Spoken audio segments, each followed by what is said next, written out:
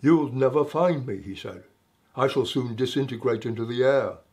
Look in those papers under the bed.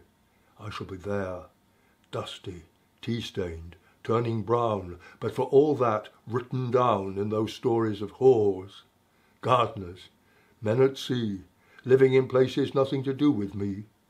And in those papers, those people, I shall continue to be."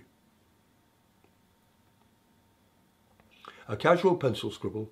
"Please send the books to George. I shall arrive on Tuesday evening. Love to the children." 7 years after the heart attack, now properly authenticated and sold to the Texas Library, is worth more than a Steinway, a fitted kitchen, or a modest sailboat.